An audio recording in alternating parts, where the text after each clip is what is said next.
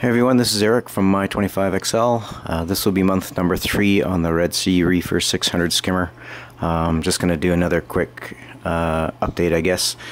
Everything seems to be working really well on my tank. The skimmer itself, I just emptied the collection cup this morning. I just left the residue so you could see what it's collecting in terms of solid waste, and it's been actually performing flawless in my opinion. I did end up raising it.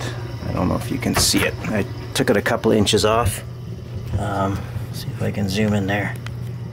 I just made some PVC piping there to raise it off the ground a bit so I can get it to the suggested level where that red line is. So no issues to date, really. It's been perfect.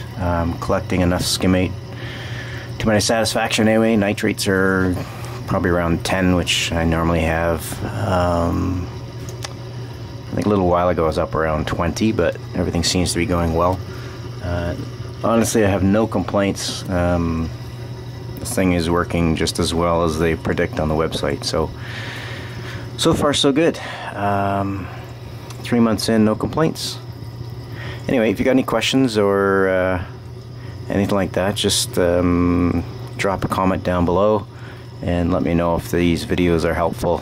I was going to do more often updates, but I don't think there's much of a point. I mean, it's just collecting the protein out of the tank, which is what it's supposed to do, so I'll keep doing maybe monthly updates, and we'll keep going from there, and eventually I'll drop it off.